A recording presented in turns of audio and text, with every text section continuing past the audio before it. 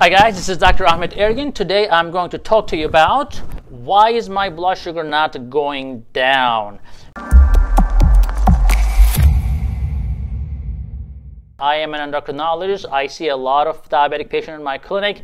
That questions sometimes come up, and I generally ask my patients what is going on with their life. What are they doing that they shouldn't be doing that is preventing blood sugars going down?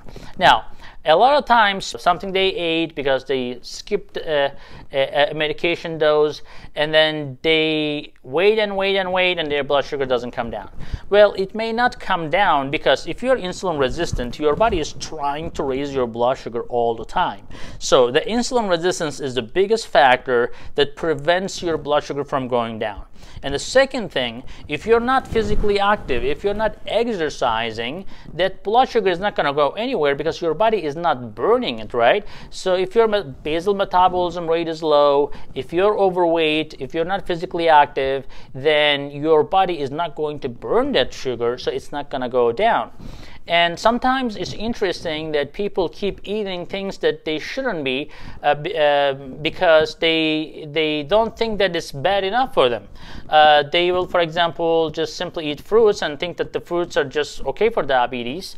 And as we discussed in our previous videos, every fruit will increase your blood sugar. It depends on what the glycemic index is and how much you're eating and so forth. But not having a good understanding of diet also contributes to it.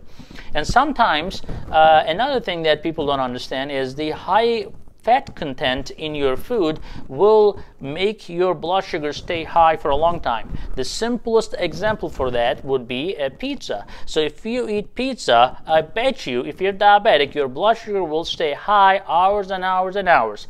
Even if your diabetes control is good, even if you know how much carbs you ate with that pizza, because of the fat content in the cheese that comes with pizza, your blood sugar will stay high because fat will slow the absorption, which is not a bad thing always, but if you have a high carbohydrate load and high saturated fat that's coming to your system, which makes you even more insulin resistant. So even though your blood sugars are kind of spiked in a delayed fashion, but it will still go high because of the insulin resistance that is created by the fat content of that food. Now, the last thing that can increase your blood sugar would be stress level. If you're in pain, if you are stressed out, if your body is pumped up with adrenaline and cortisol, if you're fearful of something, if you're in a stressful situation, all these things will create insulin resistance as well, which will prevent blood sugar going down. And one more that I just remembered is the infection. So if your body is dealing with an infection, again, the stress hormones are going to be high, and that's going to prevent your blood sugar from going down. So in this case, you definitely need to take more medication. If you're on insulin, you need to take more insulin, and you need to be very careful about carbohydrates. If you're on steroids for a chronic condition such as lung disease or some other disease, that also prevents your blood sugar from going down, just like the internal steroids that you create when you're stressed out or in pain or when you have an infection.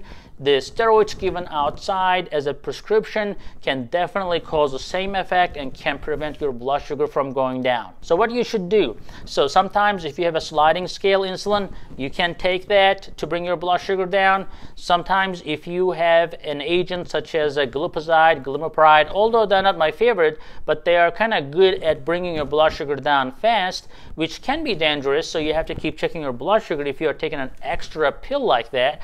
But if it is not coming down, then that may be an option to do. Another option is, of course, taking a walk. If you take a nice 2-mile walk, by the time you come back, it may be okay, and it depends on how much you had. So if you had a whole tray of pizza, don't expect your blood sugar to just come down just from a 2-mile walk. It may just still stay high. So you just need to have a common sense, and you need to have a good judgment and understanding of the effect of the diet, effect of medications, and effect of exercise, etc. So I hope these are helpful, guys, and if you think it is, please give a thumbs up and subscribe and share this video if you think it is helpful. Have a wonderful day.